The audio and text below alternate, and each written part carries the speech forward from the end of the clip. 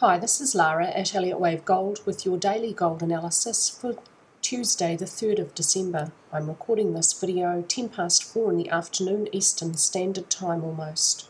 The new banner picture up for the month of December on both of the websites, Elliott Wave Gold and Stock Market, is New Zealand's Christmas tree. It's a pahurakawa and it blooms in December with beautiful red flowers on the green foliage. So it's quite appropriate for December. At the daily chart level, the main wave count remains mostly the same. I'm expecting still that primary wave 4 is not over. It was probably not over here, because if that was the case, it lasted only 9 weeks. And in contrast, its counterpart, primary wave 2, lasted 53 weeks. A difference of 9 weeks and 53 weeks is too much for the structure to have the right look on the weekly and monthly chart. So primary wave 4 is probably not over there. This is just either wave A of a flat or wave W of a multiple for primary 4.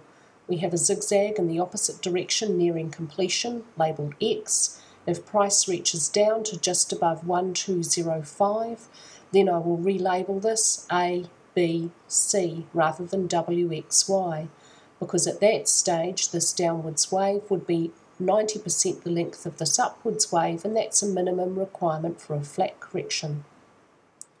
I'm still expecting more downwards movement. At this stage, the target will remain the same.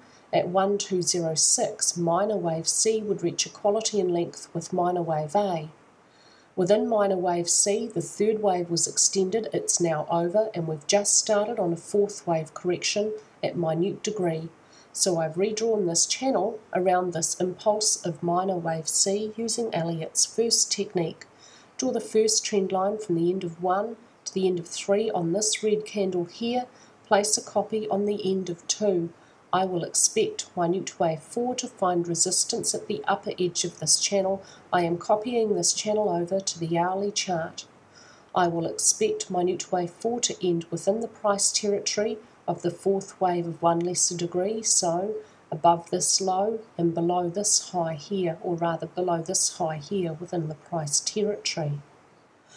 If we see movement outside of this channel, and sometimes fourth waves overshoot these channels, then I will not expect much, if any, movement above this price point here.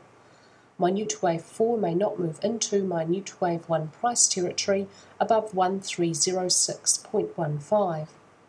When I know where this fourth wave correction has ended, I will calculate this target also at minute wave degree, so this target may widen to a small zone or it may change.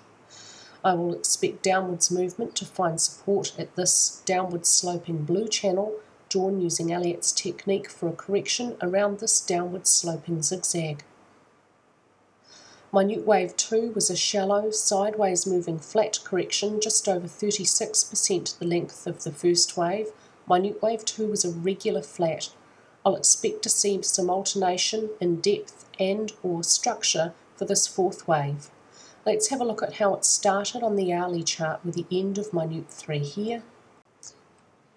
Is this point here. The target for downwards movement for this third wave to end was 1212, and we did get further downwards movement to just above 1215, just over $3 short of the target, but this is not where the third wave ends, because this downwards movement here cannot be a fifth wave within minute 3 because it subdivides on the 5-minute chart as a zigzag. So this is where minute wave 3 ends.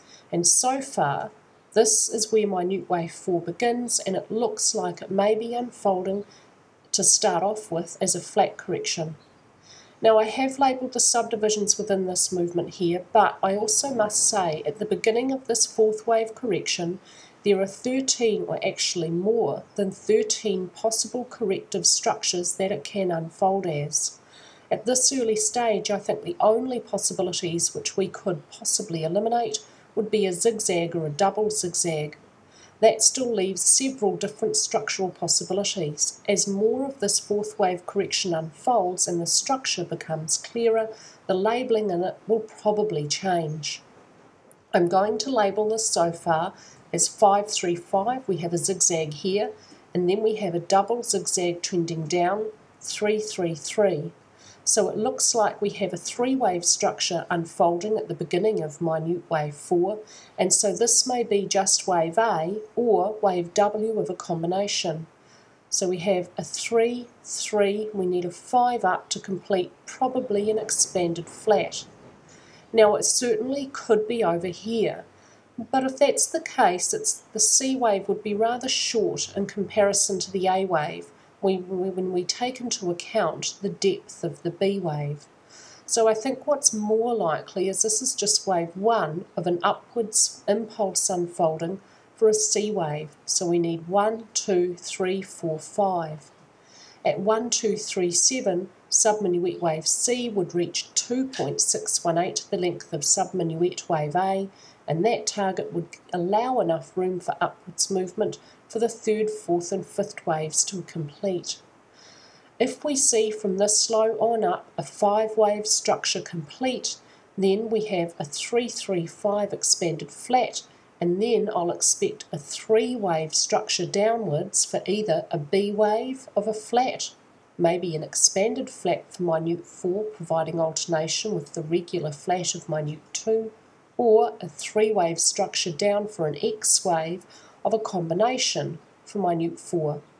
Both of those possibilities, particularly the expanded flat, must, and an X wave of a combination may make a new price extreme beyond the start of the A wave. So a new low below this point is actually certainly possible and somewhat likely.